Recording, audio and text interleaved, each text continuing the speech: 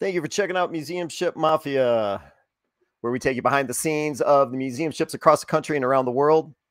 My name is Ken Stano with the YouTube channel History X, and tonight another live crossover broadcast with USS Slater and the guys from the Buffalo Naval Park. On tonight's live episode, we're going to be talking about the SS Red Oak Victory, which is a commissioned Boulder Victory class cargo ship that saw action in World War II, Korea, and Vietnam. We're going to have Fred Klink, who is, I know he's director of marketing. I think he's also chairman of the Red Oak Victory, so he's going to tell us all about it. Let's see. And tonight, actually, all right, so there's a picture of the Red Oak Victory. One of the questions we're going to answer is, one thing I've always wanted to wonder, or always wanted to know, is a ship like the Red Oak Victory considered a warship? So Fred's going to help us answer that question. So yeah, this will be pretty interesting, I think, for everybody. And the other thing I want to say is this episode tonight is made possible by Audible audiobooks. Make sure you listen to the good stuff. Check out the link to Audible below in the description of this broadcast. We'll talk a little bit more about that later. Let's see. So tonight, we're going to start with John Epp. Add him to the stream. There we go, John. How you doing this evening? Hey, Ken. Good. How are you? Doing all right. Let's see. John Epp, curator at the USS Slater in Albany, New York. You can check out their YouTube channel. Simply search for the USS Slater. Recently, they've exceeded 2,100 subscribers. They've got great content on their YouTube channel. You can also visit their website, ussslater.org. And let's see, we've also got the guys from the Buffalo Naval Park, Shane Stevenson, curator, Stephen Tedesco, educational director, Buffalo and Erie County Naval Military Park. Check out their YouTube channel simply by searching for the Buffalo Naval Park. You can also check out the website, buffalonavalpark.org. Like I always say, one of the simplest yet most effective ways to support John, Shane, Stephen, and their work at the Slater and the Buffalo Naval Park is to not only subscribe to their YouTube channels, but check out their content. It's fascinating stuff, and it's one of the simplest yet most effective ways to throw support behind their efforts. Also want to mention, can't do this without subscribers and viewers. So please, tonight, if you have any questions about the Red Oak Victory, submit your comments, submit your questions, and we'll try and get them answered for you. In the meantime, let us know where you're from. Where are you watching us? Are you watching us on the Slater's YouTube channel, the Buffalo Naval Park, or maybe on my channel, History X? Throw that in the comments. We've already got a ton of people that have already logged on, so great to have you with us. John, at the Slater, what's the latest with you guys post holidays?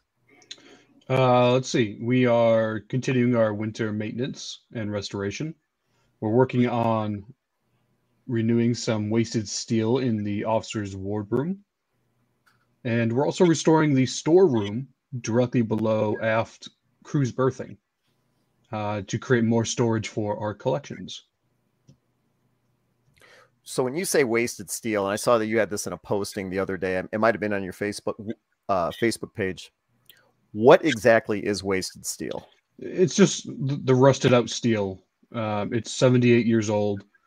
We've discovered some leaks into the officer's wardroom.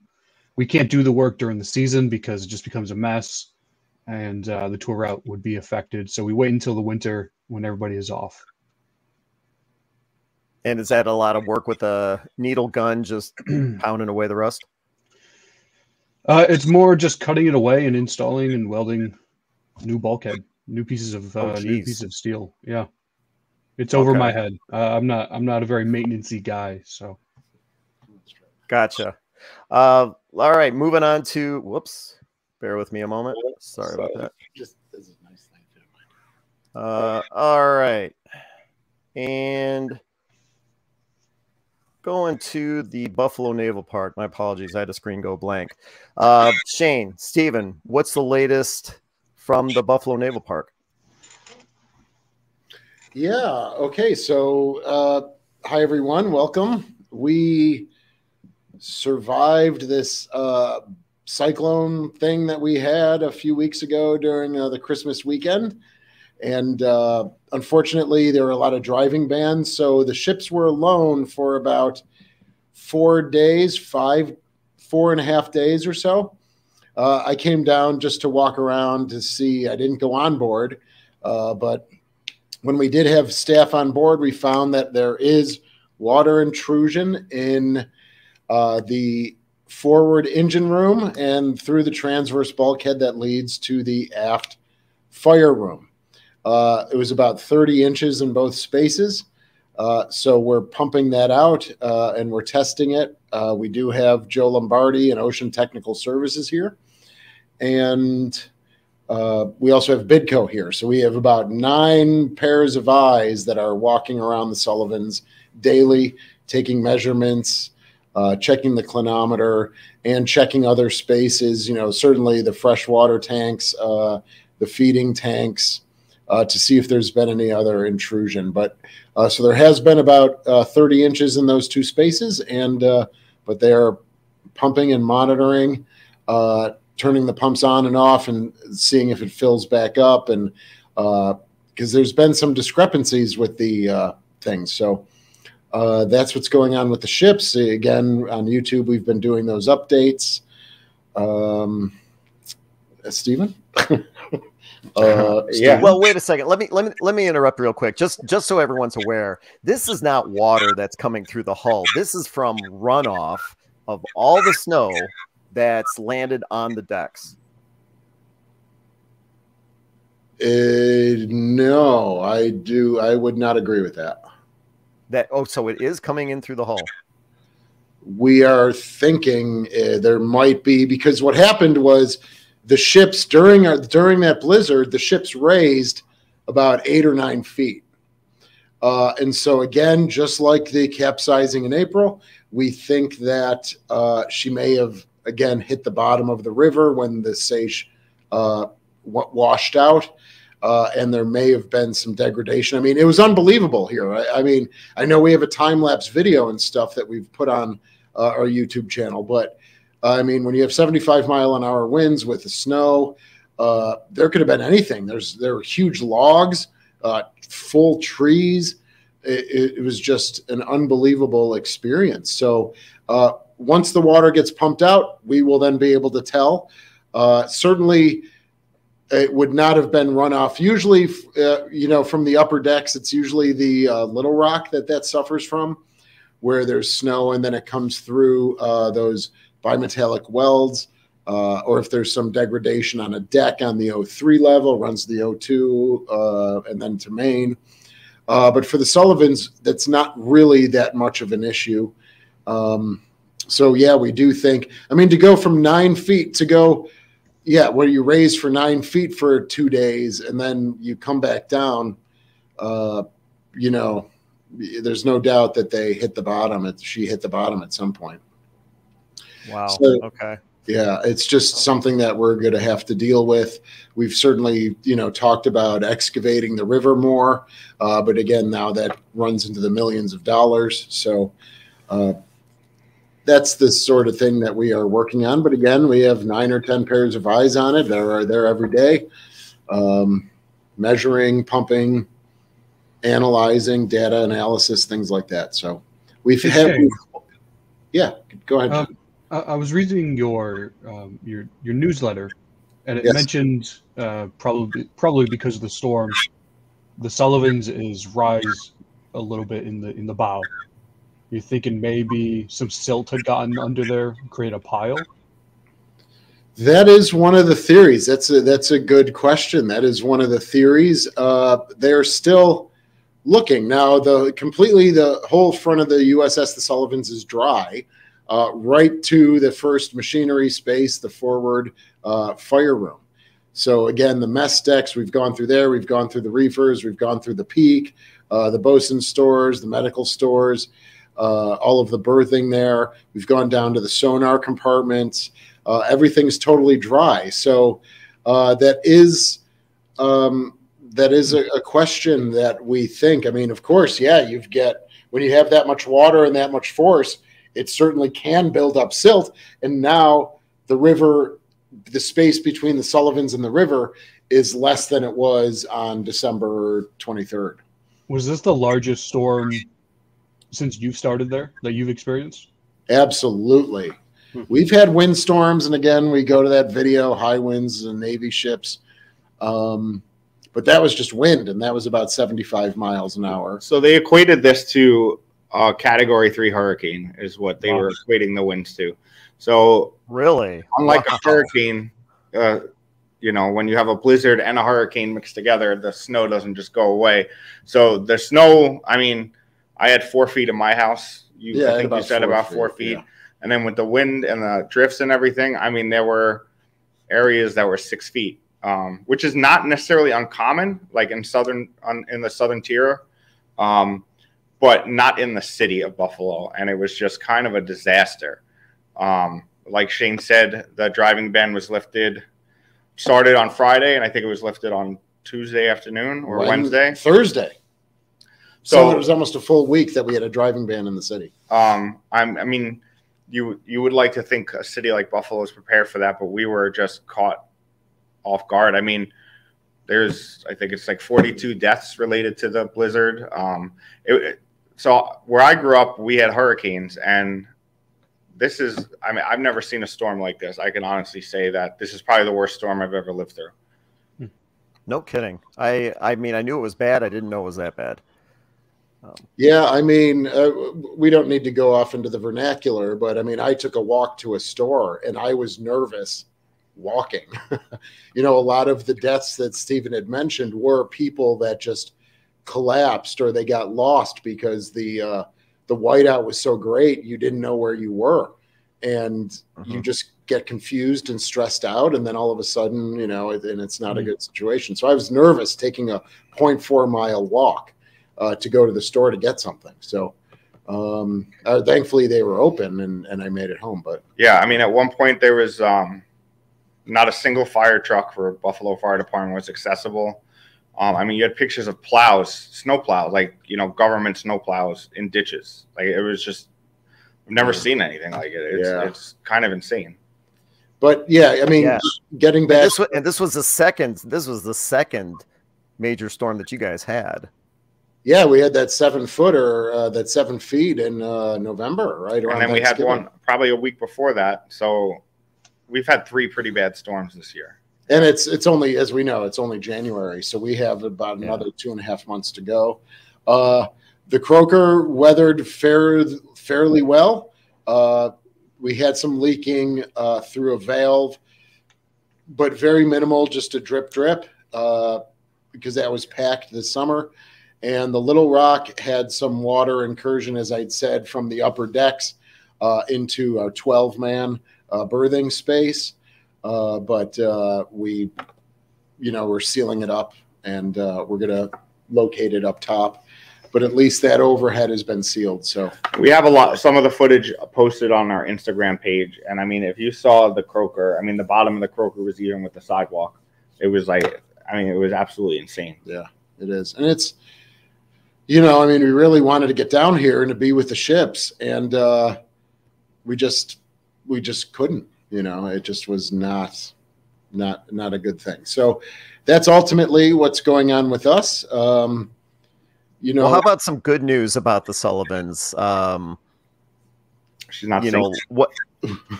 No, I'm talking about this.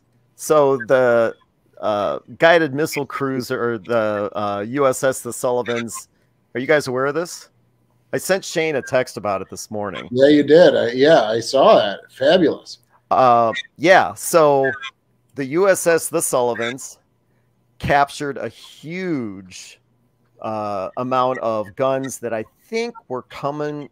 I'm not sure if I'm getting these details right. Coming from Iran, and I think going to Yemen. Yeah. And it was the USS the Sullivans that captured all of these weapons. So that was in the news that I caught this morning. It may have been out a while ago, but I just came across it today and wanted to make everyone aware of it.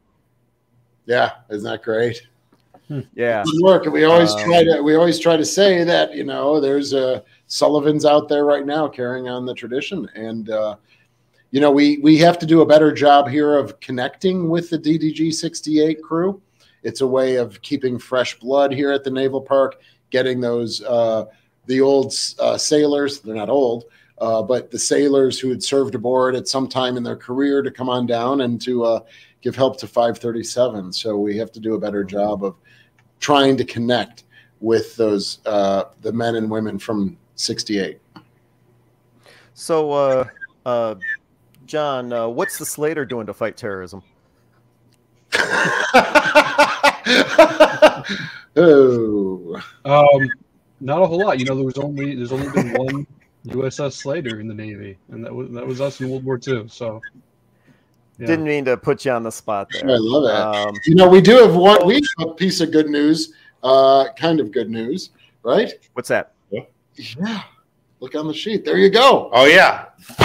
So hold on. We just gotta talk about the Naval Park. Yeah, go ahead. You do YouTube page real quick. We go are ahead. officially starting our memberships tonight. So once tomorrow, or whatever. Tomorrow. Yeah. So we will have all the details on our YouTube page, but we're gonna do a video.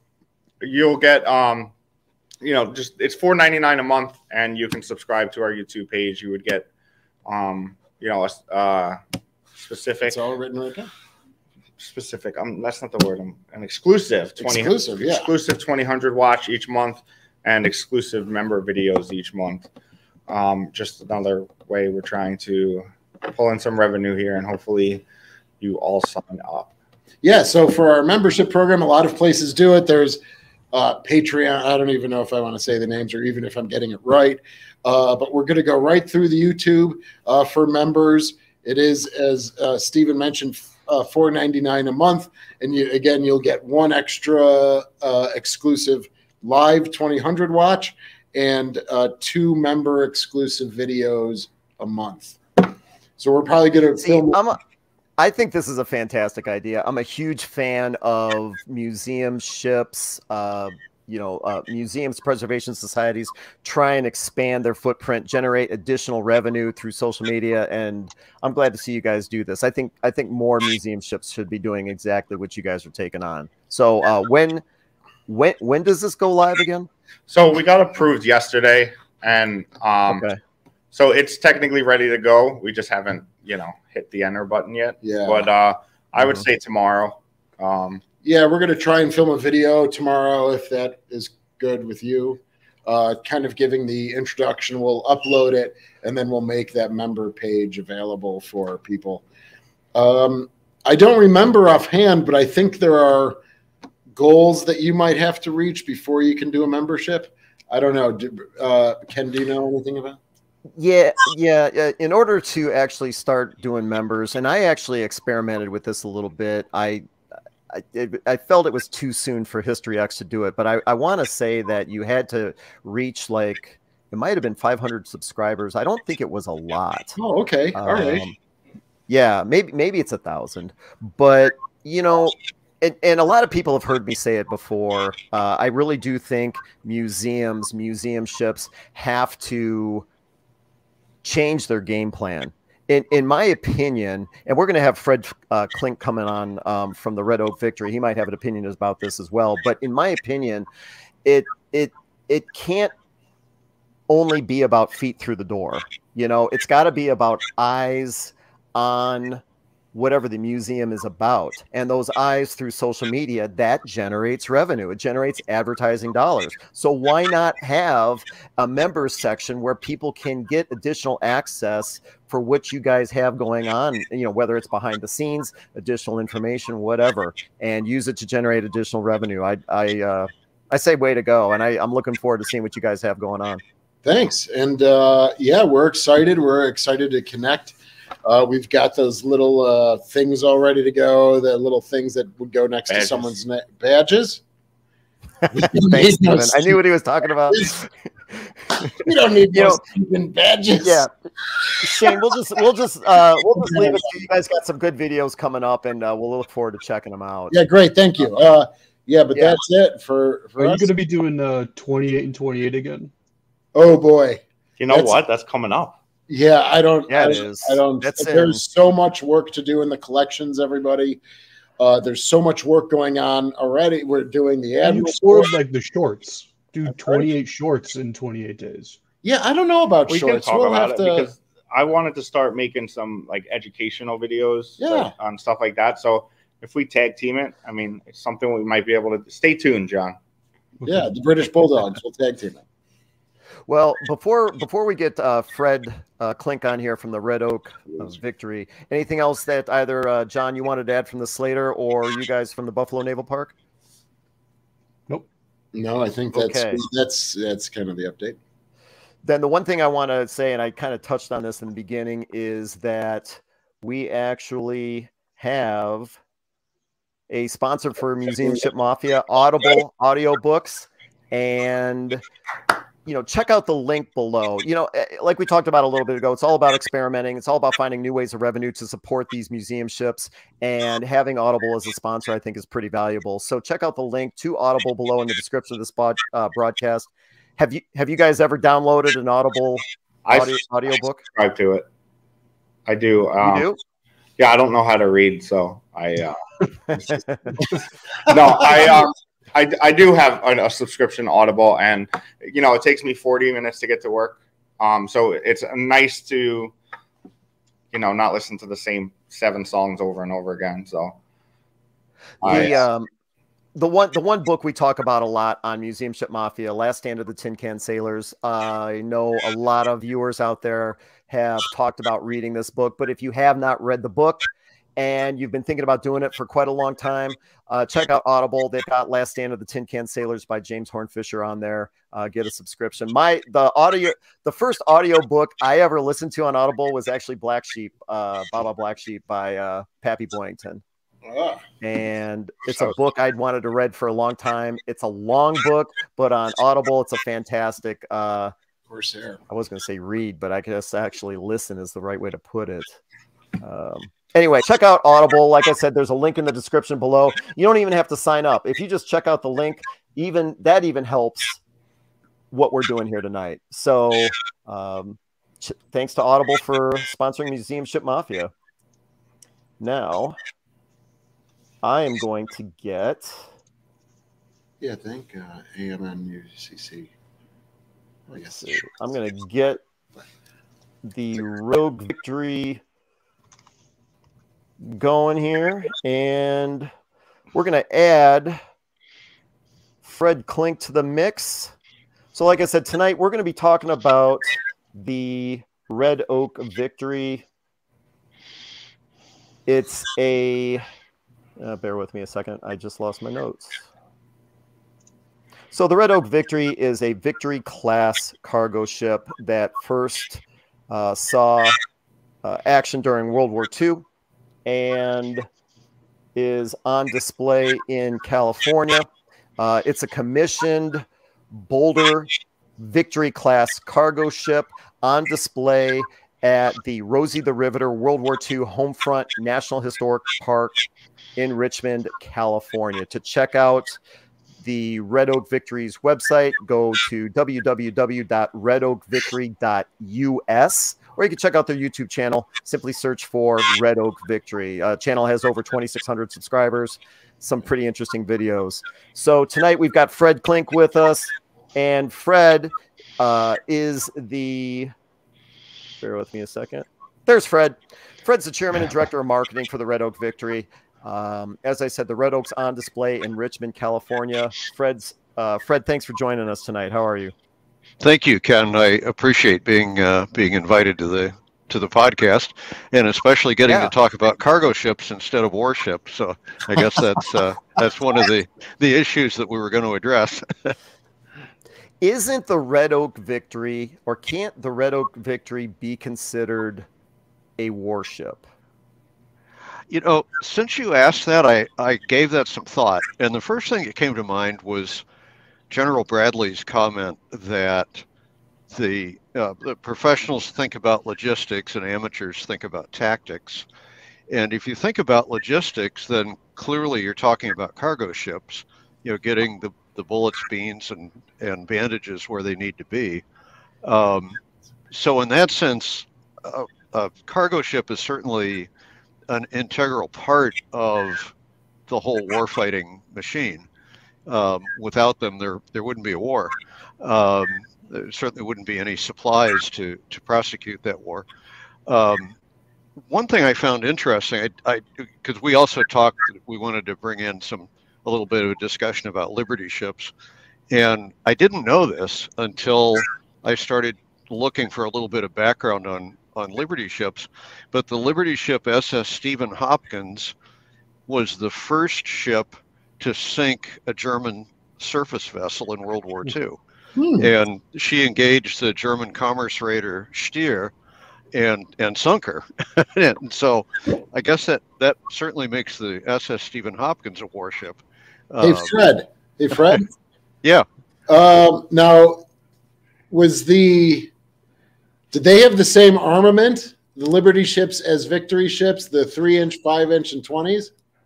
Yeah, the Liberty ships had a more primitive 5-inch gun. They had a First World War version of I can't remember what the caliber was. On the Victories, it's a 5-inch 38. On the Liberty ships, it was a longer barreled gun, and I don't remember the exact number. But essentially, yeah, there was a 3-inch on the bow, which you can see in the picture there, a 5-inch on the stern, and then 8 20-millimeter, essentially anti-aircraft guns. Some of the Victory ships, like the attack transports, were a little bit more heavily armed. There were, among the Victory ships that were built, there were 117 Haskell class attack transports, and they carried a bit heavier armament, especially the addition of twin 40-millimeter mounts. Well, let's get into the history about how the Victory ships and the Liberty ships came about. You gave, Sure. or I should say you sent along a whole bunch of photos, and they, they were pretty fascinating, but I think a lot of people out there watching may not know the history. So I wanted you to get into it a little bit. Sure.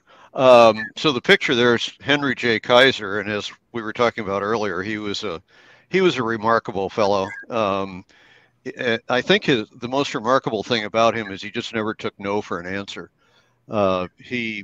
His first big project was he was the cement contractor for Hoover Dam, and then he applied to the people building the Shasta Dam and said, "I want the cement contract," and they didn't give it to him. They gave it to somebody else. So he said, "Well, you know what? I can deliver cement cheaper than those other guys."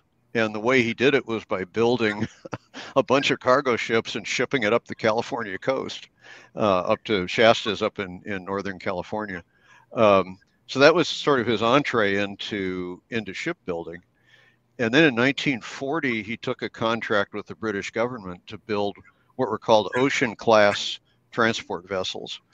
Very, very similar to what ultimately became the Liberty ships.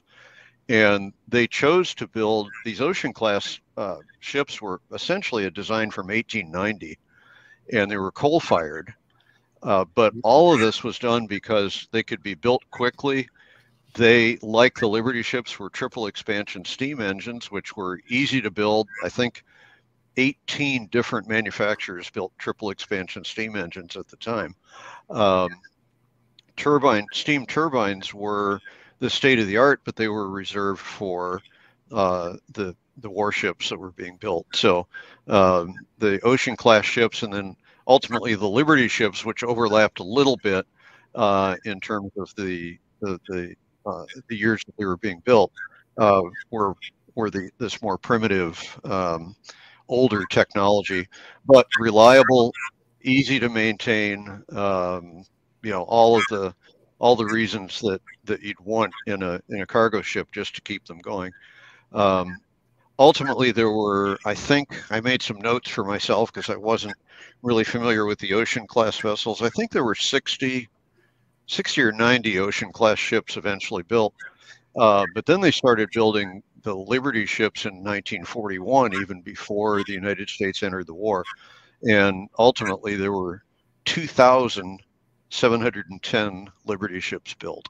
Remarkable And number. were the Liberty ships and the Victory ships, were they all built in, well, I guess I already know the answer. They were not all built at the same shipyard, but Oh the no, Kaiser, yeah, the Kaiser shipyard, which I think is this picture that you sent. correct. They Yeah. you know, a lot of them came from this location. They did. The Richmond Kaiser shipyard is the one that we're looking at here. And if you look at the, this is a picture, this overview of yard number 3, and there are 5 dry docks where ships are being constructed.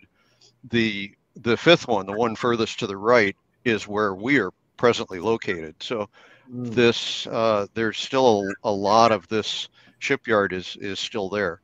All 5 dry docks are still there. They're not dry docks any longer. They took the doors off the end and they're piers, but they're part of the active Port of Richmond at this point. Yeah, ultimately there were Victory ships didn't begin construction until 1944. So most of the effort in cargo ships was the Liberty class ships, and the Liberty ships were built in 18 different shipyards around the United States. The Victory ships were built in a half a dozen different shipyards, and only one of those was on the East Coast.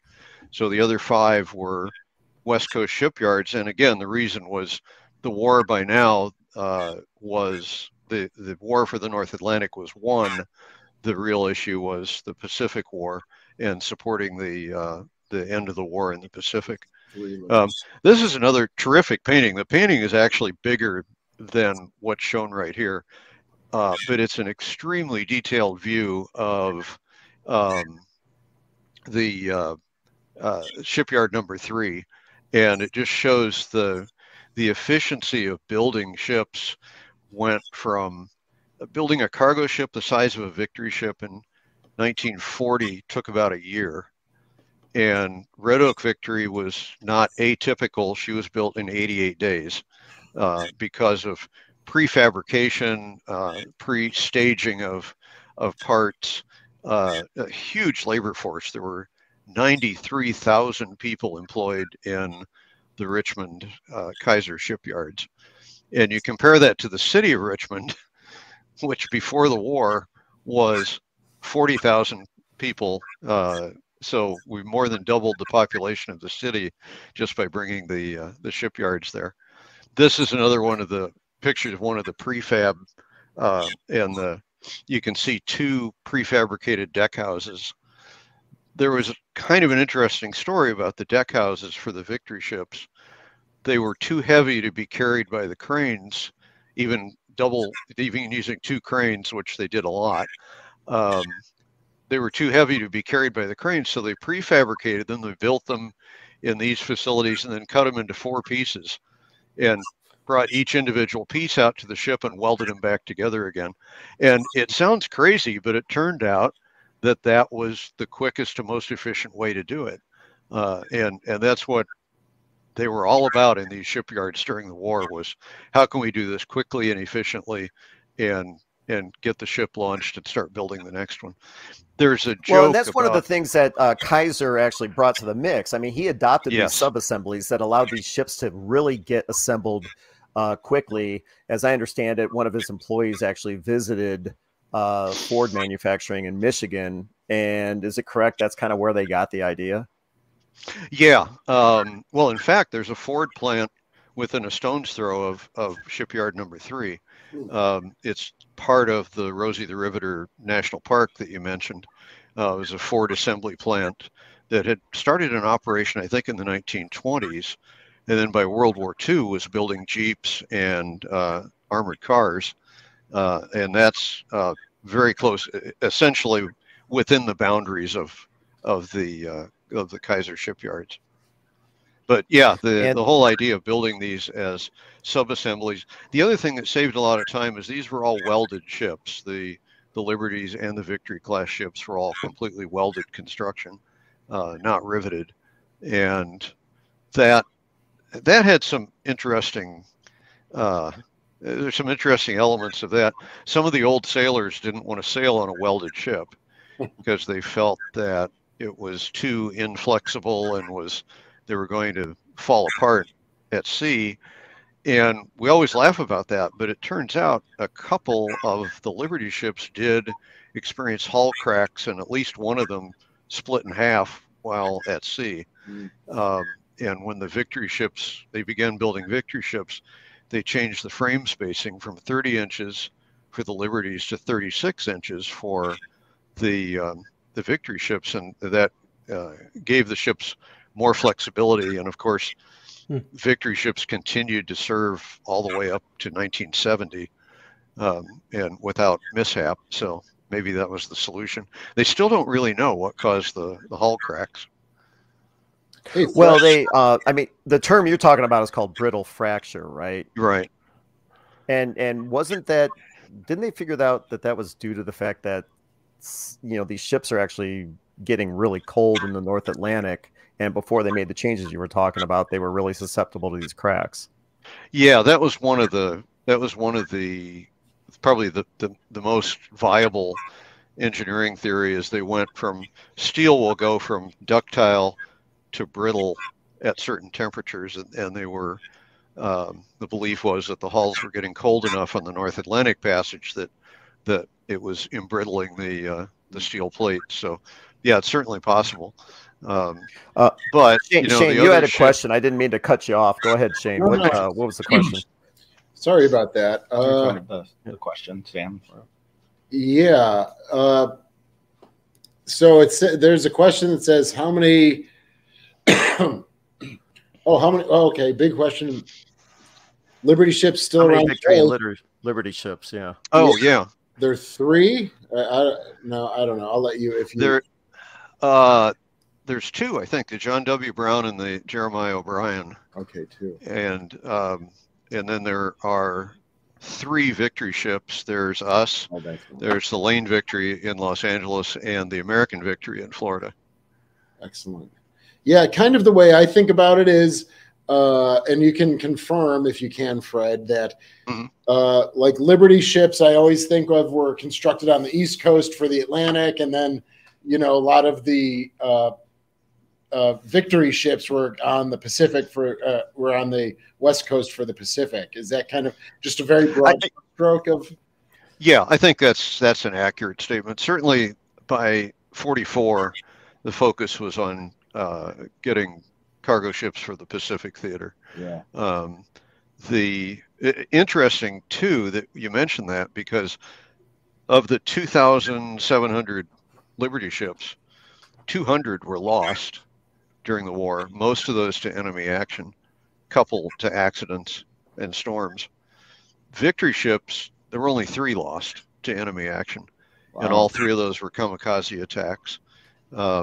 The big advantage the Victories had, there were several, but the big advantage they had was speed. A Liberty ship at best could do 11 knots. And I always tell our visitors, I say, when you leave the parking lot, drive about 12 or 13 miles per hour, and imagine going across the North Atlantic in the winter, going that speed. At best, I mean, they had to be, because they were slow, they had to be convoyed. So convoy went at the speed of the slowest ship. Victory ships were 17 knots. I have some indication from a document on board the Red Oak from her sea trials that she was able to make 20 knots, unloaded, of course. But so these ships were fast. They were faster than the Japanese I-boats and the German U-boats. Now, both Germany and Japan had high-speed submarines by the end of the war, but there weren't enough of them deployed to make a difference. So the Victory ships, none of the Victory ships were lost to submarines. All 3 were kamikaze attacks. And remarkable that only 3, compared to 200 Liberty ships that were lost. When you talk about, go ahead, Shane. I'm sorry. Do you, when you say kamikaze attacks, was it, the plane plowed through the main deck into the cargo holds and, like on a carrier, and it just exploded different compartments due to ammunition or? Yeah, I don't know the details of those three attacks, but 20 of the victory ships that were used in the Pacific were ammunition carriers, including the Red Oak, and so it's certainly possible. And we know from the Port Chicago disaster that a ship full of ordnance goes up like a small nuclear weapon. Yeah. Mm-hmm. Yeah. Before we get into the history of the Red Oak victory specifically, there's a couple of things that I wanted to touch on that I thought were pretty interesting in the reading that I've been doing. So the Kaiser shipyard modular assembly method actually allowed Kaiser to set a world record when it came to assembling a ship. And this is a picture of the Robert E. Peary, which was assembled and launched in under 5 days. Yeah. So from the point where the keel was laid until being launched, it was like 4.5 days. Is that correct? Right. Yeah, it was, I think, 4 days, 15.5 hours is the number that they always cite. It's interesting to see that they could build the ship that quickly, but it was really a publicity stunt. And really? Okay. It wasn't a typical. Yeah, they did a lot of things to more pre-staging of the assembly components and that sort of thing. Mm-hmm. The typical Liberty ship was built in. I had written that down here. Let me see if I could find it. I think it was about 30 days, which is still remarkably fast. Yeah, but when you look at that, 40 days. Sorry. When you look at launching that ship in 4 or 5 days, I would have to assume, okay, like you said, publicity stunt. Yeah. You know, it could also be, you know, part of an effort to demoralize the enemy. I mean, if they look at the U.S. or the Allies being able to crank out a cargo ship in under a week, yeah, you know, the enemy had to wonder. It's like, how are we going to be able to compete against this? Right. Yeah, and that's really the point of, I think, the key point of the history of World War II is this incredible industrial capacity that the United States had, and the incredible innovativeness of people like Kaiser that could just crank these ships out in no time. I mean, even cranking one out every 40 days, and it wasn't one every 40 days because they're building in parallel. I think the first Liberties that were launched, they launched 14 ships in one day. The Victory ships took a little longer to build. They were about 90 days average, but still, you know, it's not something the enemy could compete with in any way. So yeah, that was definitely a key part of the story. Well, I think Henry Kaiser is definitely a pretty amazing guy. You know, like you mentioned before, he was one of the lead contractors on the Hoover Dam. But there's a couple of other details about this guy that I think people watching tonight need to know. And one of which is, and Shane, John, Stephen, tell me if you're aware of this, Kaiser also came up with the idea for the H-4 Hercules. Do you guys know what the H-4 Hercules is? I didn't know he did that. No, I didn't know. So John knows what it is. Sounds like a helicopter to me, but I don't know. It's the flying boat. Yeah. Yep. It's the Spruce Goose. Oh. Yeah. So everyone thinks of the Spruce Goose as Howard Hughes, but Kaiser's actually the one that came up with the idea. I thought Leonardo DiCaprio did. He came along later. And okay. and another interesting thing about Kaiser that I think, you know, you could say, okay, he was a fantastic industrialist, you know, came up with great ideas to mass produce ships. But even before the U.S. got into the war, Kaiser also, he got involved with war relief for refugees. And I'm talking about refugees that resulted from Hitler's conquest in Europe before the U.S. even got into World War II. And he was involved in gathering clothing for the refugees. So he wasn't just into, you know, making a buck. He wasn't just into, you know, doing incredible projects like the Hoover Dam and the Kaiser Shipyard. He was a pretty serious humanitarian too. Yep. Two things I'd like to mention about Kaiser that I find interesting. One is, in terms of industrial relations, he essentially invented employer-provided healthcare. And today, I've actually been a member of Kaiser Permanente Health Group for about 30 years. And that was created at the Richmond Kaiser shipyards. He hired a Army doctor who had been who'd served in the First World War. And he said, I want you to set up a emergency healthcare system for the shipyard workers. And this Army doctor came in and said, well, basically you need medics with the frontline combat troops, you need an evacuation system, and you need field hospitals. And that's this system that he put in place, essentially. We have a lot of visitors who work for the current Kaiser Healthcare who come and visit the ship. And from our bridge, you can see the little clinic building that's still there. It's used for something else now, but the little clinic building that was the beginning of the Kaiser Permanente Healthcare. But he did other things. He had daycare, $1 a day, for any worker at the shipyard. He had also come up with a housing office because, as you can imagine, 93,000 people flooding into a city that had capacity for 40,000. Housing was a big problem. And they had housing assistance for employees. And they built their own transit system. So there was a shipyard railway that went to all parts of the Bay Area.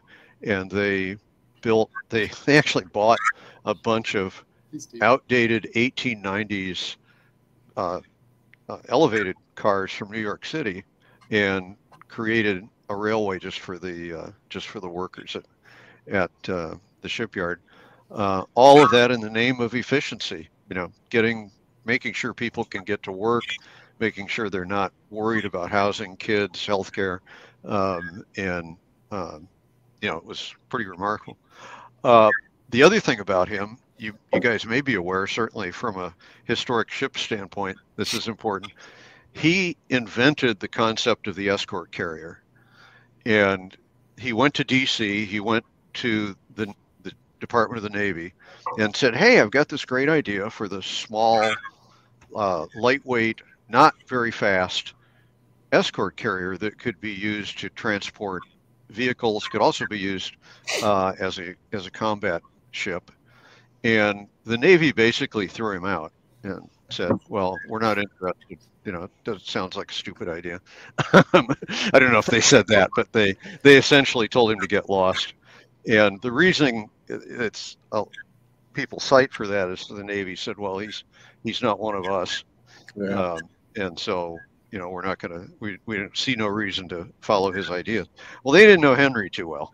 So Henry troops over to the White House, visits President Roosevelt, says, hey, I've got this great idea for an escort carrier. And Roosevelt, of course, is a former Secretary of the Navy. And he said, I think it's a terrific idea. He calls the Navy up and he says, hey, this guy Henry Kaiser's here in the Oval Office and he has an idea for an escort carrier and you're going to build them, right? And they said, yes, sir. It turned out to be one of the most successful combat ship types in World War II. Yeah, sorry, Ken. Yeah, well, that's all right, John. How many escort destroyers were actually built? I mean, it's almost like a 10-to-1 ratio between Fletchers and the DEs, right? How many DEs were built? 563 in the war. 563. Yep. Thought it was Fred more. Fred might be talking about Jeep carriers for the escort. Yeah, he's talking about. Jeep I'm talking about. Okay. It's a baby carrier. Destroyer escort too, but yeah. See, I heard that. It's like, okay, all right. So that's my mistake. My apologies. Okay, Yeah, so but he the came up with the idea DEs for would work escort with carriers. the escort carriers as hunter-killer groups. Yeah. Very effective. Well, and the Navy thought so highly of Kaiser. Eventually, they named a class of ship after this guy, at sea replenishment oilers, the Henry J. Kaiser class. So I don't know. I'm just really impressed with this guy. He's got a fantastic story. You know, to even have a class of ship, you know, named after you, it's kind of a big deal. So if anyone has the opportunity to read up on Henry J. Kaiser, I strongly recommend it. The guy's really impressive. So, all right. So with that in mind, tell us about the Red Oak Victory. How long have you been with the Red Oak Victory? Sure. I first came to the ship in 2016, and I was invited by the then director. So we had a little World War II Navy reenactment group, and he said, "Hey, we're doing something for Veterans Day, or for yeah, blanking on which holiday it was. Maybe it was July 4th, but in any case, we said, sure, we'd be glad to come. We went on the ship and said, what do you want us to do? He goes, I don't care, whatever, you know, you got the run of the ship. So we took over one of the guns and we took over the bridge, and we had a great time, met some fantastic people, and then I decided to volunteer as a deckhand, essentially. My first day, it was hammering down rain, and we were putting cargo nets under the gangways to act as safety nets in case somebody fell off the gangway. And if you've handled a cargo net, you know they're kind of heavy. A wet cargo net weighs 3 times as much, so it was a lot of work. But I had filled out the form that we have everybody fill out who comes on board as a volunteer, and I put my resume in there. And I'm a marketing guy. My career spanned about 40 years of large business, working for a Fortune 500 company, and then my own business. But that's essentially taking care of the marketing aspect in both of those. And so the then ship's director comes to me. He goes, "Why are you in the deck department? I want you as a marketing director." So that's how that happened. And it's been a lot of fun. We do a lot of events. Our biggest problem is name recognition, because we're kind of in a museum ship rich area in the Bay Area. So our big marketing problem is just visibility. And I like to think, you know, we're winning that fight, but we have a long ways to go. So that's my story. Hey, go ahead. I know Shane had a couple of questions. No, go ahead, that's Shane. all right. I mean, sorry. Thank you, Ken. Is there? Do you guys? And yeah, when we were in San Francisco, the Hornet is there. You guys are there. Sub is there. Yeah. Tornado. Do you guys have O'Brien. I'm sorry, Jeremiah O'Brien. Is that there too? Yeah, O'Brien is. Yeah, she's right. Okay. Campanito. So is there like a consortium that you guys have established just for like that particular region where you guys work together and host various events together, or has there been a talk about that? Yeah, excellent question. Good straight man, Shane. I like that. We have, and we just started about a year ago putting together not just the historic ships, but all of the World War II related sites in the Bay Area, which are numerous. And we've called it the World War II Bay Area Homefront Alliance. And we're now trying to figure out, we've got the principal, the plank holders, essentially, plank owners are us, the Hornet, the Rosie the Riveter Park, an organization called Spirit of 45 that does an annual World War II, end of World War II commemoration. And then we brought in the Potomac, which is Roosevelt's yacht. also based in the Bay Area, and the USS Lucid, which is not a World War II ship, but an interesting ship. She was a wooden-hulled minesweeper, and she's up in Stockton, so still close to the Bay Area. And we're trying to figure out now what we're going to do with this alliance, but certainly we'll have probably something like a passport, if you want to call it that, where you go from one ship to the other and you get your passport stamped, and there's some benefit at the end once you've filled the whole passport out. Also things with school children. We've always worked closely with the Rosie the Riveter National Park, and a lot of schools do field trips where they have the kids will go to our ship in the morning and then they go to the Rosie the Riveter Park in the afternoon. It gives them kind of a full view of what the shipyards were like and what the World War II industrial complex was like.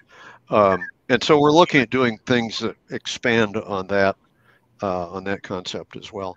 But yeah, the short answer, yes, definitely doing something like that, because the history that's been preserved in the Bay Area from the Second World War is really it's probably we've thought about other areas of the country, and I think we probably have the greatest concentration of preserved significant World War II sites in the country. So when we were in San Francisco, we went to, well, we couldn't really get to it because it was like under construction, but Pier 70, where USS the Sullivans was built. So that was one of the spots that we stopped for like our YouTube videos, was to that area. Unfortunately, it was fenced off. I guess it's under construction right now. Looks like they're doing making it like a touristy area, but it was to be there. Is that in Hunters Point? I don't remember. Oh, okay. Yeah, because Hunters Point, when it was turned over to when the Navy left, they've been converting it to civilian use. There's been a lot of construction in that area. Yeah, the administration building they turned into a restaurant. So it's I think it was south of the that famous building there on Market Street, and then I'm trying to think of how that's Hunters Point. Yeah, it's right. It's like along the east side of San Francisco. So I'm not sure. Yeah, right. I'm just trying to remember from like looking at the map where it was.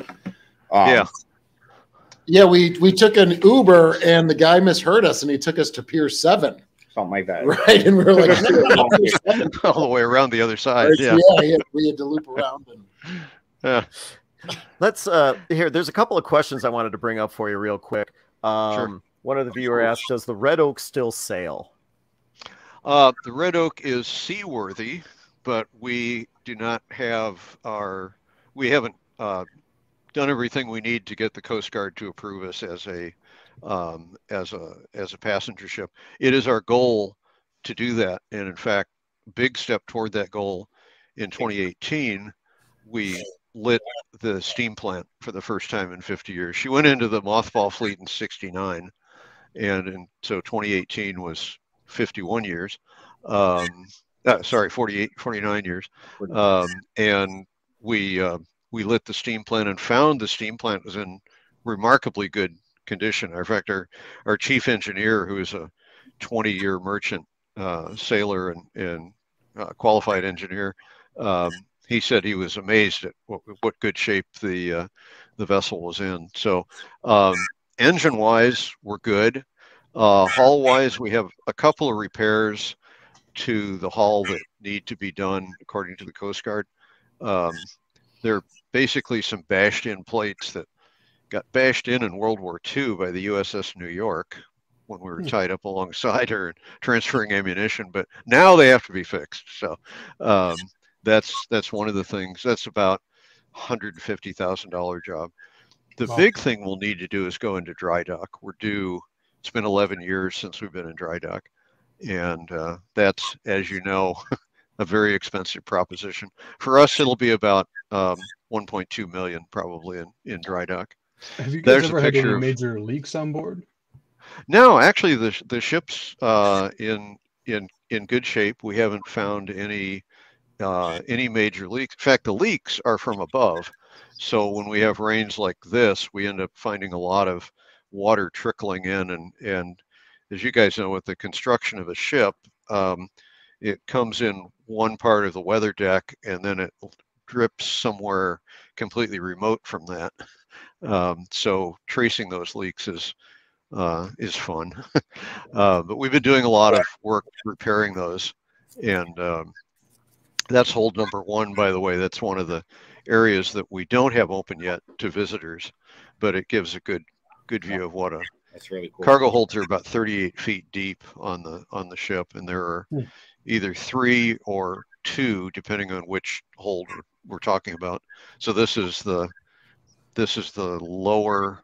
No, I'm sorry. This is the middle number 1 hold. And I want to. You had talked about relighting the boiler after a number of years, and I wanted to hit you with some questions about that. But this picture here, I thought was pretty interesting because, okay, so you said it's not open currently. I mean, when you come across sections of the ship like this, are you literally just sandblasting the hell out of it, repainting, or is there is that just a bad idea?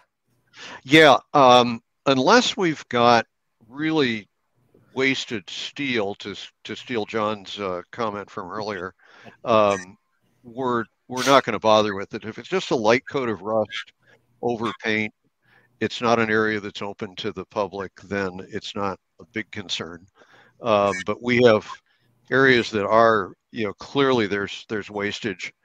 The weather decks where it's actually eaten through, and we're welding new plate back in and then painting that. That's our major focus in terms of restoration of the ship at this point. And then anything exterior, we're sandblasting it, or we're actually not allowed to sandblast because the sand might get in the bay.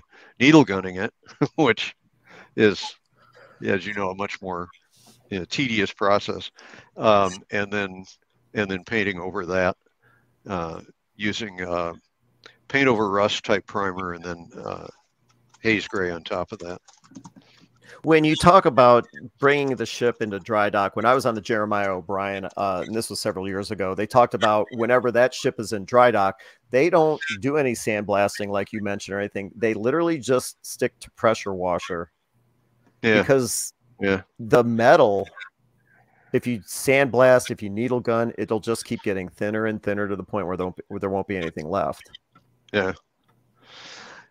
Yeah. In terms of our hull, I think the main concern we'll have going into dry dock is just getting the marine life off and then painting over that. We were in dry dock 11 years ago, and that's essentially what was done.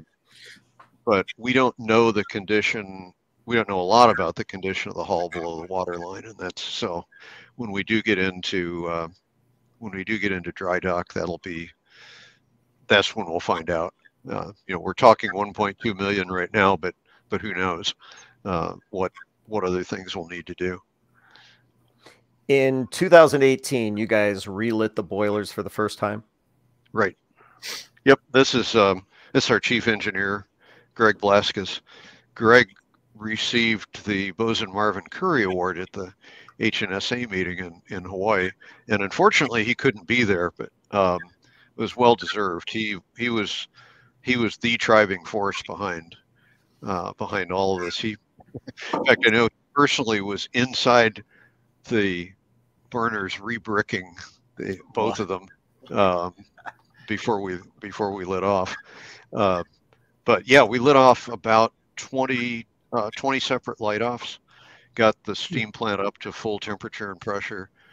We didn't spin the turbines, and the main reason for that was not being sure about the shaft seal. So that's something we're going to need to look at in dry dock. We've turned the shaft with the jacking gear very slowly, like the speed of the hour hand on a watch, without any problems. But that's one of the dry dock issues that we need to deal with. Now, another picture that you had provided Yeah. Obviously, engine room. So is this Right. part of the tour? If someone were to go to the Red Oak Victory, they'd be able to see this. Yep, sure is. Yeah, we have 3 tours. The most pricey one is $20, and we take people down into the lower engine room and walk them through that whole area. These are the at the bottom of the picture. On the left is the high pressure turbine. On the right is the low pressure turbine, and then behind that, towards the top of the picture, is the reduction gear. And you can barely see there's a there's the 2 turbines. So the closer one to us is the high pressure, and the larger one is the low pressure turbine. Did you need me to go back to that other picture? No, that's okay. I just Okay. you can kind of see the reduction gear behind the turbines also. So part of the reason the Victories weren't built until later in the war is that these steam turbine engines were being reserved for warships, and I guess we already decided that we are a warship, but you know what I mean. Yeah. And there was also an issue with appropriate reduction gears that were they were being built at a tremendous rate, but they weren't available for, or the Navy decided they weren't available for cargo vessels until later in the war. So the technology existed, but it was just a tactical decision at the time. Where was that? When you look at Shane and Stephen, when you look at a picture like this, does this, I don't know. That's why I'm literally asking this question. Does this at all look similar to anything either on the Little Rock or the Sullivans? The one thing that we notice right off the bat, and that we just made a comment about, was just the space.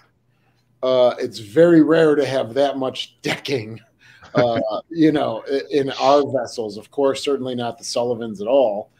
But no, our fire rooms and engine rooms are a little more cramped than that, no doubt about it.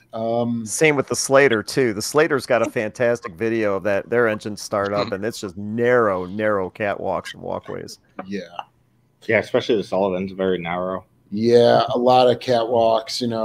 Your shoulders are bumping against everything. And I did have a question for Fred. I wrote down that you have 3 tours. Mm-hmm. This just kind of, again, for the watchers, they might enjoy this too, but this is a museum ship question more. Can you go into the 3 tours a little bit and what the differences are? And I would say those are Westinghouse turbines as well. Thanks. They are indeed. The low price tour is $10, and it's a self-guided tour. We have a trifold booklet that you just walk around the ship on your own, and it explains what you're looking at. That does not include the engine room because the Coast Guard doesn't allow us to have unaccompanied visitors in the engine room. The $15 tour essentially takes you all over the ship, all the parts that are open to the public, and allows people to look down into the engine room from the catwalks that are level with the main deck of the ship. But they don't go down into the lower engine room, which is 2 decks below that. And then the $20 tour, you get, it's the cook's tour, as they say. You get the entire ship and down into the lower engine room. Now, for this, say for the 15 and the 20, are those guided then? The $15 and the $20? Yep. Yeah, we have docents who lead those tours. Okay. Let's get into some history about how, and this is the part I think I'm going to find most fascinating. How did you guys get your hands on the Red Oak Victory? It was part of the mothball fleet, the ghost fleet, whatever you want to call it, in Suisun Bay. So how did you get a hold of it? Well, first of all, I'll say she looks better than this picture today. So yeah. In 1996, and I'm not sure how the discovery came about. Somebody said, "Hey, the Red Oak Victory is sitting out there in the mothball fleet is the last Richmond Kaiser ship that's still afloat. And the Richmond shipyards built 747 vessels in World War II, actually even before we were in the war, so between 41 and 46. And the Red Oak Victory is literally the only one left. All the rest were either lost or scrapped.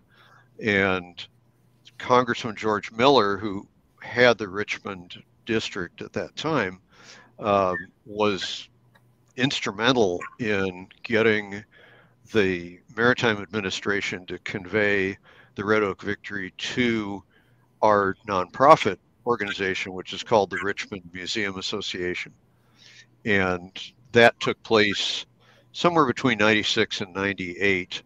And then the ship was actually moved to a space where it could be exhibited and restored simultaneously in 1998. It was somewhat remote from the position we're in right now, not a great location, but it allowed a lot of the initial work to be done on the ship. And you could see the condition she was in from that previous picture when she came out of the mothball fleet. Even though the mothball fleet is a little ways up the river, so it's in brackish, not saltwater, the ships were still in pretty awful condition. So there's a lot of just cosmetic work, if nothing else, to do to get the ship back in better condition. I should have taken a picture of the ship from this exact same viewpoint today because she looks a lot better. In fact, we just replaced that name board finally after all these years. But it was a lot of work and a huge commitment on the part of the volunteers to go through and scrape and repaint and so on. Well, even before that, what was it like to pull a ship like this out of what are we calling it? The ghost fleet, the mothball fleet? Yeah. It couldn't have been easy. The Navy calls it the Ready Reserve Fleet. Actually, I wasn't around at the time, but the whole point of the Ready Reserve Fleet was that the ships in that collection could be brought back into service in somewhere between 30 and 90 days. So they had to be able to get them out of there pretty quickly, get them to a shipyard and get the work commenced. So I don't think that I haven't heard any stories from the old guys that it was really a big deal.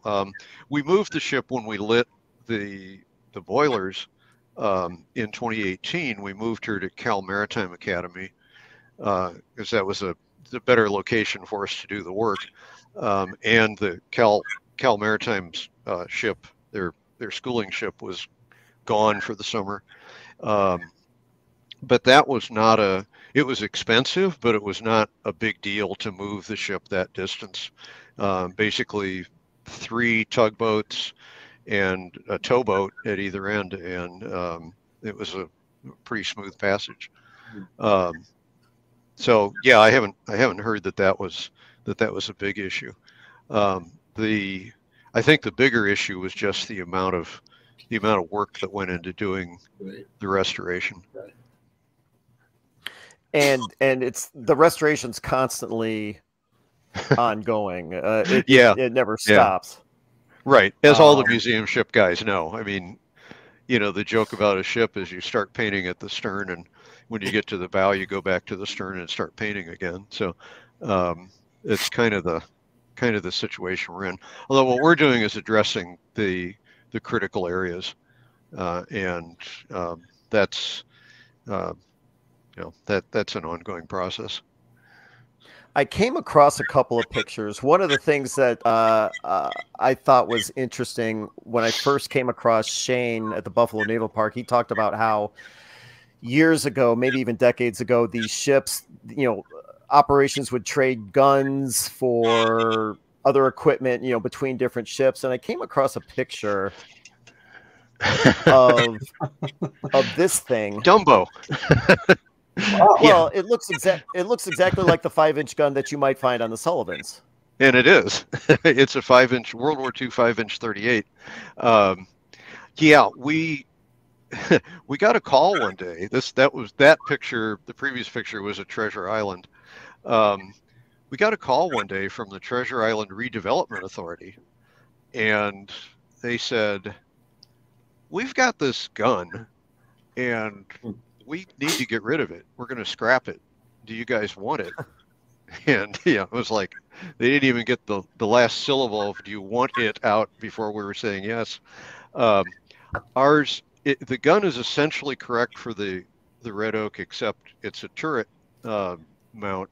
Ours is an open mount, and so we've converted to. We're in the process actually of completing the conversion to an open mount. But yeah, and I want to tell one story here too that was just incredible to me. There's a construction company in the Bay Area called Galati Maggiore, and they've done any huge project in the Bay Area, they've worked on it. And Gary Galati, who's president of the company, is a big World War II buff. He loves our ship and all the World War II stuff in the Bay Area.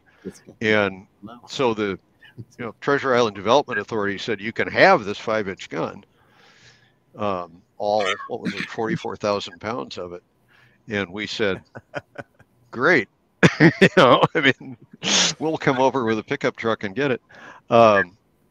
So we called up Gary and we said, hey, is there any way, can you help us out in terms of getting this thing moved to the ship? Because it's about a 40 mile drive from Treasure Island to where we're berthed. And Gary said, don't worry about it, I'll take care of it. He hired Bragg Crane Company, who brought their biggest, heaviest crane to pick it up with. That was the previous picture. He brought his flatbed trucks and then repeated the whole process over again to get the gun offloaded when they got to the ship. And I can't begin to estimate how much money that would have cost us if we had to pay for it, but he took care of it entirely. Is it known if that was on a ship and what ship it came from? I think I tried to trace the history of it. I think it was a training mount since probably the Second World War. I talked to one guy who, when we brought it to the ship, he's a volunteer on the ship. He goes, I trained on that gun when I was at in the early 60s at Treasure Island. So I think it's probably never been on a ship, as far as we could determine. So do you have, the original 5-inch, it might have been a 5-inch 25. You were talking about that a little earlier, like a prior version maybe of the 5-inch, then the 38. That was an open pedestal, you said, right? That was just a pedestal gun. Right. Well, that was on the Liberty ships. The Victory ships had the 5-inch 38 open mount. Right. Forget it. Were they open or were they mounted or were they still pedestal though? They were on a pedestal, and there should be, I don't know if you pulled up any of the other pictures. I didn't include one in my set of the gun actually mounted on the ship. It goes into the stern gun tub on the ship. Okay. Did they? So you did not have your 5-inch, right? You did not have your 5-inch. We didn't. No, we in fact had our spare propeller sitting in that gun tub. You can't really see it. You can see the 3-inch 50 in the forward gun tub, and there's a similar construction on the stern for the 5-inch. Yeah, I don't think I have a picture of the stern. Yeah, I didn't include one either. I should have. That's all right. That's all right. Well, guys, I've been asking the bulk of the questions. John, Shane, Stephen, what questions did you have for Fred about the Red Oak Victory? Oh boy. So late war ship, did she see any combat or any sense of combat? Yeah, the ship was well. In fact, let me address the issue of victory ships and warships again. there were 20 Boulder Victory class ships, which is what the Red Oak Victory is. And these were built specifically for the U.S. Navy, and they were commissioned vessels that carried ammunition, fleet ammunition specifically, and turned out to move ammunition directly from the carrying vessel to the warship. It had to be a commissioned Navy vessel. And so that's why Red Oak Victory was actually USS Red Oak Victory. Her designation was AK-235, and there were 19 other Victory ships that were that performed the same functions for the Navy. And then there were, I mentioned earlier, the attack transports, the Haskell class attack transports, which carried each about 1,500 troops and 25 LCVP landing craft. They were also commissioned Navy vessels. So, and where was I going with this? What was the question again, Shane? It was John had asked John? if the Red Oak Victory had seen any yeah. battle scenarios. Yeah, not per se. She was in the Ulithi Atoll. In fact, one of the pictures I left with you, Ken, was a map of the anchorage there. And this was the staging area for the invasion of Okinawa. And then from there, she went to the Philippines and was in the last days of the war, the last days of the liberation of the Philippines. There's the anchorage in Ulithi. In fact, the whole atoll isn't visible there. It's about 40 miles long. But every ship that was involved in the invasion of Okinawa was anchored in that atoll. I can't imagine the logistics of managing that. Where did you get that map? I pulled it. It's one we've had on the ship for a long time, and I finally started. I started looking on the internet for a copy of it, and every copy I found of it was thumbnail size. This was the best one I found.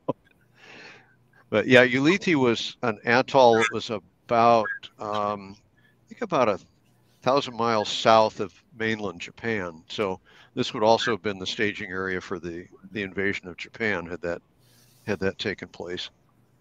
But yeah, each circle is a ship. So you can see the battleships and aircraft carriers, obviously the larger circles, and the all of the support vessels, destroyers, and so on. I see a question just came up about the name of the ship. Yeah, yeah, exactly. Yeah. So at the time that she was named, it was thought that Red Oak, Iowa, had suffered more casualties per capita than any other community in the United States. Turned out not to be true by the end of the war, but Red Oak certainly was devastated in terms of losing many of their young men, and that was entirely due to the Battle of the Kasserine Pass, where they were Iowa National Guard, federalized. I don't remember the division number, but that was in honor of those men who were lost at Kasserine, who came from Red Oak, Iowa. Oh, go ahead, Steve. I had a question. So, I mean, these were commissioned specifically for the Navy. So, people that were on the ship, I mean, was it Navy? Were there civilians because it was a cargo ship? Like who was on there? Who would have served on the ship or been on the ship? Right. Yeah, in World War II, this was entirely Navy personnel. 104 officers and enlisted men. I think it was 11 officers and 95 enlisted men, or 93. Sorry, bad at math. So yeah, it was a entirely Navy crewed vessel, and a lot of crew members. When this was a Victory ship was run by a civilian crew, there were about 60 some crew members, and the reason I was given for that is, first of all, the Navy's not in the business of making a profit, which a a merchant marine vessel is, and so they sort of, I won't say overdid it, but they made sure that they had sufficient personnel to run full watches 24/7. The merchant marine vessels didn't have that same requirement. The merchant marine vessels had a Navy complement, though, called the Armed Guard, and the Armed Guard were responsible for the guns on the ship. So, the 3-inch and 5-inch guns and the 20 millimeters on a merchant marine vessel would still be manned by Navy personnel. And I believe that's a Geneva Convention thing, that if you're going to be shooting back at the enemy, you're expected to be a member of the military. And that didn't prevent the merchant sailors from manning the guns when it became necessary. But at least that was the theory behind it. The Red Oak was turned over in May of '46 back to the Maritime Administration, and so all of her service from '46 to 1970 was as various merchant companies, various private shipping companies. But as Ken mentioned, she did transport military goods to the Korean conflict and to Vietnam. So what's next for the Red Oak Victory? What do you guys have in the works for 2023? Yeah, good question. Well, continuing to recover from COVID. We, like everybody, essentially, we were almost shut down for the COVID pandemic period, which hurt us a lot in terms of revenue, as well as that visibility that I was talking about before. So we're rebuilding that. We're continuing to rebuild that. We have always run a series of pancake breakfasts in the summer, and they're really popular. I'm amazed about how many people in the Bay Area know about them, because the first thing they'll ask when you say you're with the Red Oak Victory, they go, "Oh, when's your next pancake breakfast?" So, I mean, at least they've heard of us, right? Yeah. So we do 5 of those in a year, and then in previous years we did 3 or 4 other events, music-related events, swing dances with a World War II theme. And so we're going to bring those back this summer. Very cool. That's probably the biggest change. But continuing to work on getting the ship underway, and our goal is to have the ship underway and be taking passengers on San Francisco Bay. So we did a survey of the museum ships around the country, and you guys find this interesting. What we found was the ones who were the most financially viable were the ones that were underway, with the exception of, say, the aircraft carriers, the large warships like the battleships and so on. But for a ship our size, the almost necessary element of remaining viable was to be able to take passengers on cruises. So we're focused on going that way. I wasn't gonna post this question because it just opens up a can of worms, really. But you mentioned talking about the viability of these museum ships and having them underway. I can think of the Jeremiah O'Brien. Right. Let's see. I think the LST 325 is that? It's in Louisville. And is that a ship? No, Evansville. Current? Yeah. Yep. Evansville, Indiana. Yeah. So okay. So Lego History Sam asks the question: Why not a Fletcher class? Fletcher class ship? Why not a warship? Steven, Shane, you guys want to take this question? I mean, I could say for the Little Rock, I mean, she was gutted, but when we got her, so I mean, it would be impossible. There's nothing in there that could turn her on. Yeah, that's a great question that I don't think we've just accepted that none of our ships would be able to move. They've been cannibalized. They've been. I mean, out of the three, probably the Croaker might have a shot at it. Well, it'd be nice if we can get an engine rolling, and the electrical plant. Yeah. But I don't know. Is that a difference between a warship and a merchant ship, or an auxiliary? I don't know. Again, but it would. It is near impossible for us with the systems and the junctions that have been cut, the electrical systems. I mean, it's impossible. Probably. I mean, we can maybe work on a turbine but we don't even have our props on the Sullivan. So, well, and John, the Slater recently started an engine. That video went viral, but it wasn't one of the propulsion engines. It was literally just a power generator. And why don't you talk about how big of a deal that was? Well, so we that was not the first time we've ever turned that on. We use that quite often. It's the first time we really took video of it. But the Slater, technically, we could get underway if we ever decided to put the work in. So there's 4 diesel engines. They'd all have to be overhauled. Unofficial estimates are like $10 million, like 15 years ago, to do all the work. The DEs, the diesel DEs, the bottom of the fuel tank is the bottom of the hull. 5/8 inch of steel between the ocean and your fuel. So we wouldn't want to spring a leak. So you got just the sheer amount of work to restore the engines, potential leaks. Then you got to get the knowledge to do it. I think the only way we would ever be able to do this is if, one, somebody just bankrolled the entire thing for us, or two, we do some sort of auxiliary power where we don't even touch the propulsion plant. We still have the screws. They were never taken off because we came from a foreign navy, the Greeks. We don't have to adhere to any of that. We just have to be Coast Guard approved, more or less. Our motor whaleboat does work. We do take the motor whaleboat out. We don't let people visitors on it though, for insurance reasons. But our volunteers go out on the Hudson every week.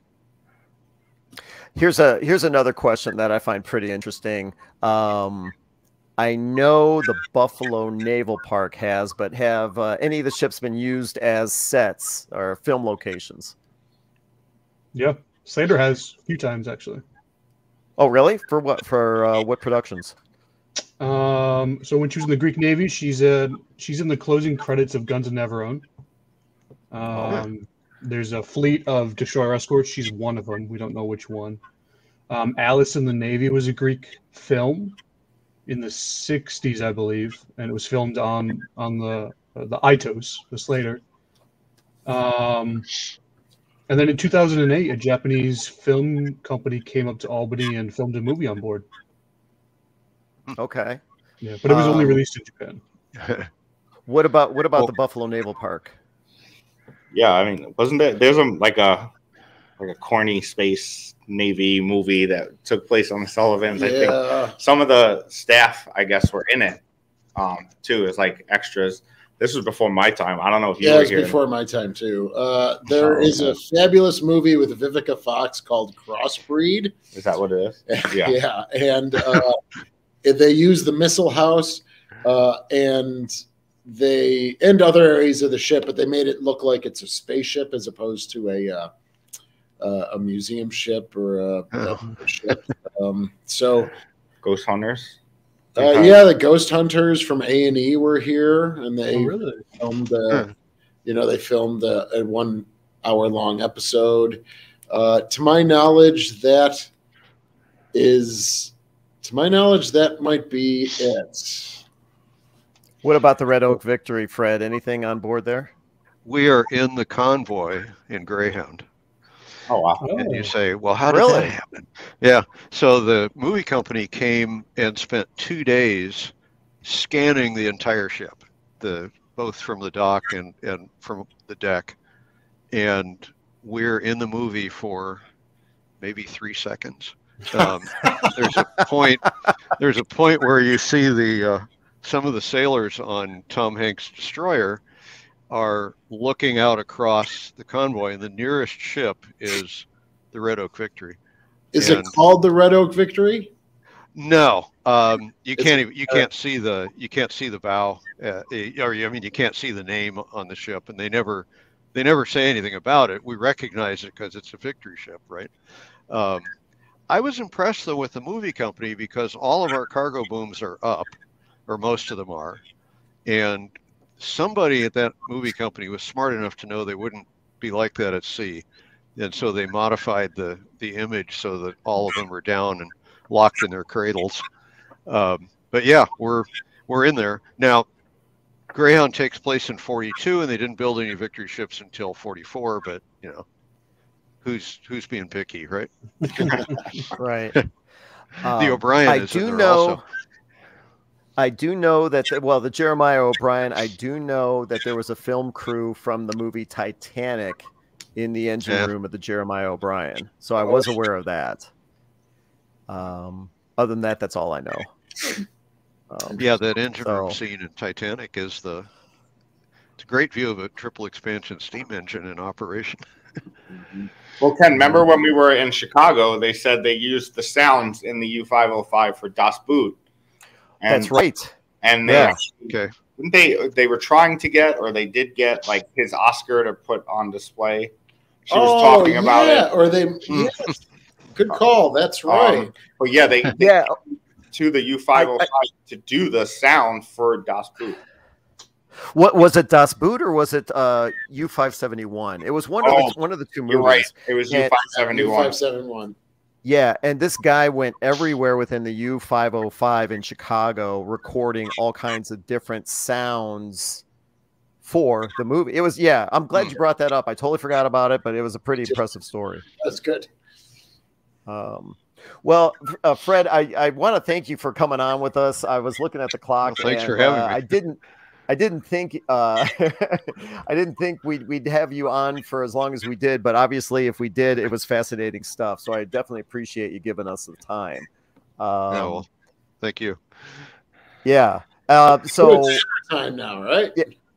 What's that? For Fred, it's dinner time now. Yeah. Yeah. In California. A little past actually, but that's all right. I'll survive.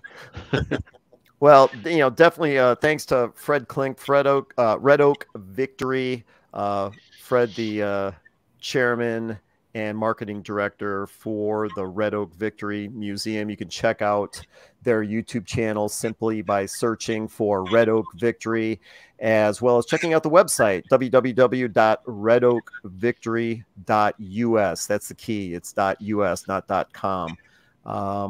Fred, anything else you want us to add? No, I think we covered a pretty good range of stuff. I made some cheat notes here for myself. I just wanted to glance at them quickly, but go for it. Yeah, I think we covered everything. We talked about the difference between Victory and Liberty ships, and how we came to have the Red Oak Victory at the Richmond Museum Association. So I think we're good. And when are you guys currently open for tours? Yes, we are. Yeah, we're only open on Sundays. Like every other business in the country, we had a heck of a time getting people to come back after COVID. And so we've only got a small complement of docents. If any of you guys want to move to California and get away from the snow, I've heard about snow. I'm interested to know people who've actually been in it. No, I shouldn't say that. I grew up in Chicago. Trust me, I know snow. Oh, yeah. But well, you know what's going on over here in Minneapolis. Yeah. We're thanks again, Fred. We're going to increase our docents.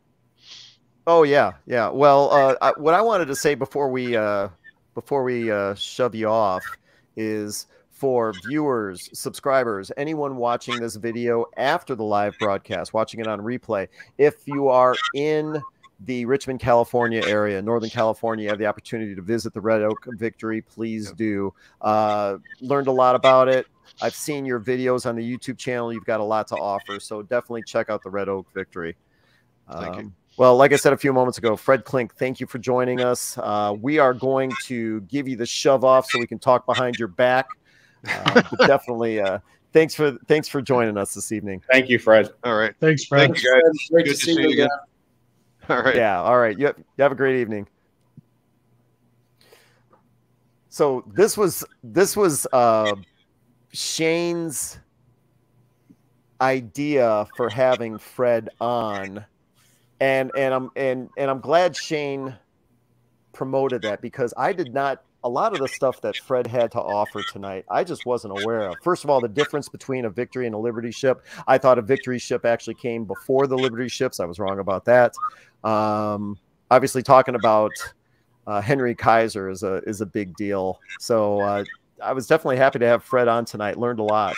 Yeah, it was a great episode tonight. That was a great guest. It was a lot of fun. Mm-hmm. Let's see. So what? Before we sign off here, John Epp, curator, USS Slater, what's coming up next for the Slater? I know you guys are shut down for the winter, but you're not really, because I'm seeing posts on Facebook about your volunteer activities. Yeah, so we're closed until early April. Until then, we're just doing restoration and maintenance work. The biggest project is, hopefully, before opening day, we'll have a new shoreside facility. So fingers crossed. Have you guys broken ground on that yet? So technically, we're not allowed to break ground. It has to be mobile. So it's, oh, that's right. That's right. Yeah. You mentioned that in a previous video. Okay. So you're going to be constructing an above ground or on ground facility. Yeah. So we're basically, it's a modular trailer. It's going to be 2 trailers put together. It's going to be built in Georgia, then shipped up to Albany. Nice. Gotcha. And let's see, for the Buffalo Naval Park, Shane Stevenson, Steven Tedesco, what do you guys have coming up next? Just getting ready to go straight into encampments in March, which is going to be here before we know it. Mm-hmm. But we're actually expanding our encampment program a little bit this year to kind of test something out. We do like Saturday night into Sunday. So we're going to try one weekend where we do Friday evening to Sunday morning. John, do you guys do just one night, or do you do both nights? We just do one night, and it's always like Cub Scouts, Boy Scouts. Yeah, I mean, the majority of us is our campers are Boy Scouts and Girl Scouts as well. We do get families once in a while, but and most of them from the Cleveland area, which is like. How do you guys handle insurance? Because we require they have their own group insurance. That's what typically for Boy Scouts. We have them add us onto their insurance when they come here. Okay. Yeah, usually. So a lot of them come from the same council, so it's like it's pretty easy. I mean, I couldn't tell you how many people come from the Cleveland area. I mean, the majority. They just blanket the insurance over the whole troop, or whatever? Right. So like we're in the Greater Niagara Council, so anything in that. It's like Niagara County, Erie County, whatever. They're all under one council, all under one insurance. So we're going to try this 2-day thing. We'll see how it goes. I don't know. Yeah. And then just boatloads of collections to process. For me, it's does yours build up over the year? I'm sorry? Does yours build up in a huge pile over the season? Of course it does. Let me take that question, John, because I was just at the Buffalo Naval Park last month. I've been in Shane's office. It does build up. You know, I don't know how he's going to get through this mountain of work. I mean, I'm sure you will, but all joking aside, you got a lot going on over there in that office. Yeah, we are setting up our. I should have taken a picture of it. Well, you know, maybe I'll do that for next time. But also, again, for those people that are on that maybe weren't on right in the beginning, we're starting our memberships for YouTube. $4.99 a month. You get one extra exclusive 2000 watch with Shane and Steven. Ask questions, all of that stuff. We can get into much more deeper conversations, and 2 member videos above and beyond just the subscribers a month. So 3 extra things a month you'll get for the $4.99. We will be releasing that tomorrow, or hopefully tomorrow. Friday at the latest. Friday at the latest. This week. So we'll show it. We'll do a short little video giving more of an introduction to it, and please become members if you choose to. Yeah, I'm glad you brought that up. For anyone interested, they're going to have exclusive content on the Buffalo Naval Park's YouTube channel. Simply search for Buffalo Naval Park and it'll come up. So it'll be the 2000 watch that we've all seen in the past. It'll be additional exclusive content. It'll be a members only portion of their YouTube channel. Click on it, join. It's just a great way to throw additional revenue and support to the Buffalo Naval Park. So I'm looking forward to seeing what you guys have going on. And once summer comes too, we'll be able to do a lot more, even live shows, and not necessarily at 8 o'clock, but just, like Shane's been going live randomly, and it picks up steam. It's amazing how many people I know they subscribe to the channel, so they probably get a notification, which is fantastic. I mean, we can't thank the viewers enough, but we've been starting to mess around with these like pop-up live shows. So yeah, sure. Very true. I don't normally take the opportunity to promote anything on Museum Ship Mafia. I want it to be about the Buffalo Naval Park and the USS Slater, but there is something that I've got coming up. A lot of people have probably noticed I haven't been posting much in the way of video content on History X because I've been working on this project. We're calling it the Grave Robbers. Hopefully it's going to be available and up next week, Wednesday. I'd love to have it go live Wednesday evening. Basically what this is it's a approximately a 45-minute video about the shipwrecks in the the Southwestern Pacific, Southeast Asia that are getting robbed. And these are ships like the HMS Repulse, the HMAS Perth, the Prince of Wales. These are all ships that went down during the Battle of Java Sea, and now they're getting raided and looted by operations that are just stripping them for their steel. So it's a documentary that I saw a while ago. I don't think too many people here in the States are aware of it. They need to be aware of it. And this is a video that I'm going to have. Sonny the Soccer Cat also mentions the HMS Exeter. These are grave sites that are getting dredged up and stripped for their steel. So this is a video that I'm working on. Hopefully I'll have it finished next week. Called the Grave Robbers. So keep an eye out for that. Will there be an Audible version? Will there an Audible version? Yeah. No, I think, Ken, that is that's an awesome project. I look forward to seeing. Yeah, I'm excited to see it. I'm going to throw it to you guys ahead of time just to see if there's anything that needs to be edited out or added. So once it's done, you guys will get an advanced copy. But keep an eye out for that as well. Like I said, I don't usually promote stuff on History X here on Museum Ship Mafia, but I definitely wanted to throw that out there. So, okay, John Epp, curator, USS Slater. You can check out the Slater at their YouTube channel. Search for the USS Slater or www.ussslater.org. And for Shane Stevenson and Stephen Tedesco, the Buffalo and Erie County Naval and Military Park, check out their YouTube channel, search for Buffalo Naval Park, or their website, buffalonavalpark.org. And also thanks to tonight's sponsor, Audible audiobooks. Check out the link below in the description for this broadcast. Click on the link and see what you can find on Audible. Anything else you guys want to add? It's a shame we couldn't get to Ryan again, so... Well, and our apologies. Ryan always makes himself available in the event we have time for him. Unfortunately, Ryan Szymanski of Battleship New Jersey. There's always next time. Let's see. For audio versions of this podcast, search for Museum Ship Mafia on your favorite podcast platform. My name is Ken Stano with the YouTube channel History X. And for John Epp at the USS Slater and Stephen Tedesco and Shane Stevenson at the Buffalo Naval Park, thanks everyone for joining us tonight. Everyone have a great evening. Yeah. Good night, everybody.